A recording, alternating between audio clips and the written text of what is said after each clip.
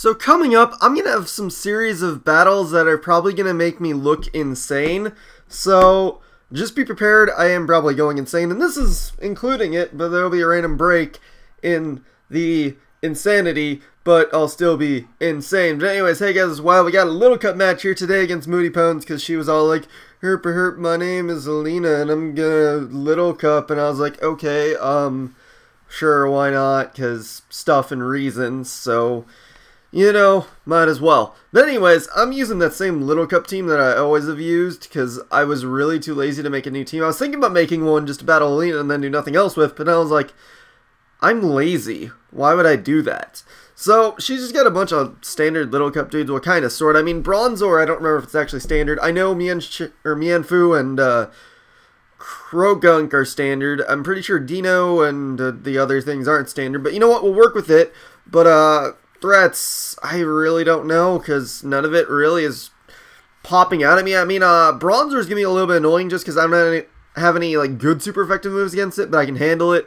Krogunk could be a little bit annoying too, because, you know, that priority she is, so I just got to play around that, right? Otherwise, the rest of it, I shouldn't have too much trouble against, so I'm not really going to worry about most of it too much, so, potential leads on her end, I don't know, actually. I think it was...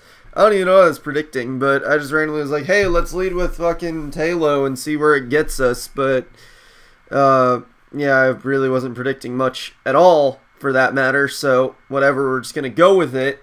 So, she leads off with Mianfu, I got my Talo lead. I'm pretty sure she's Scarfed, because I think that's what she runs, so I figured she'll want to predict my switch out, predicting something, and go for a U-turn, so I was gonna go for my own U-turn, because I know she's Scarfed and I'll get switch initiative, so I might as well just do that. And she goes out to the Bronzor, and I'm like, okay, what do I fucking want to do to it? Chin Chow, you got high special attack and you have a Thunderbolt, let's do that.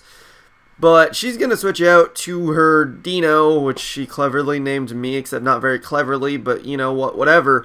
And I was like, okay, let's just Volt Switch out, I figure I can take a hit, so, yeah, that actually does a lot, though. I kind of wish I went for Hydro Pump then, but... I was predicting Krogunk for some reason. But go out to my own Krogunk, speaking of Krogunk, and I'm like, okay, let's just fake out, even though she's obviously not going to stay in. I could have gone for the Dark Pulse predicting the switch. But I'm dumb, so I didn't, so that happens. So I go for Dark Pulse now, grab a flinch, which is kind of silly, as a matter of fact. Well, not really silly, but it's all like, oh, it's a flinch, whatever. But now she's just going to lay up Stealth Rocks. I go to Lily to get my own up, plus I figure I can take a hit or two, so I might as well just do that, and, you know, do some stuff. But she's going to go for Toxic, and I'm like, oh, now my Lily kind of sucks. But now I go for HP Fire, because I was like, let's hit it now. But she's going to go back out to her Dano, and it doesn't take the HP Fire well. Like, it almost takes it out, but oh well, it doesn't. So now she's going to go for Outrage, which is going to miss, which is kind of funny, because it's like, wow, never see Outrage miss it. So, you know, you gotta take it in when it happens, but it probably wouldn't matter too much just because of the fact that I do have the Violet, and Lily has decent defense, so I probably should have been able to take it, but you never know, and you never know, so probably it could have taken me out, and it probably didn't matter, but who cares, whatever. Mianfu comes in, predicts me to switch out again, so she goes for U-turn, and then goes out to Krogunk on my Energy Ball, and I'm all like, no, and then Fake Out's all like, stall, and then Poison almost takes me out, but it doesn't, so now she's just got a Vacuum Wave to take me out.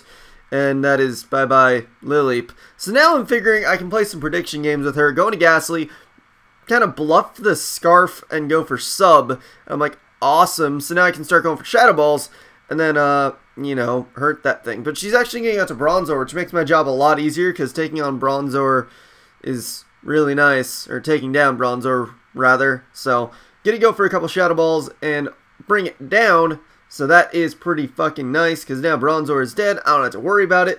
Now she's gonna bring back in Krogunk. Go for the Sucker Punch. I just go for the Shadow Ball because I have nothing else to go for. There's no reason to really stall out at this point, so just gonna go for that Shadow Ball. And then I figure she's gonna want to go for the Dark Pulse, but I'd rather be at full HP, just cause, well, not full, but close to full, so that if randomly she does decide to Sucker Punch even there, or even here, I'm at full. So I might as well just try and get up there, so I can do that. So go for Shadow Ball to take out the Krogunk, and she went for Dark Pulse, predicting me again to go for Sub.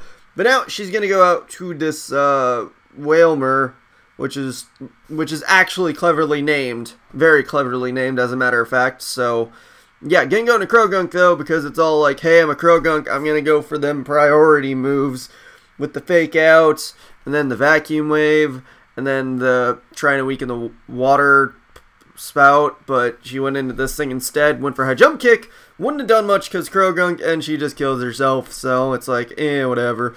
But now she's going to go into the shelter, and I'm like, let's vacuum wave, because I forgot that it's only water type, so I should have gone for Dark Pulse for more damage. She goes for Shell Smash, and she's all like, yeah, boosting all the things.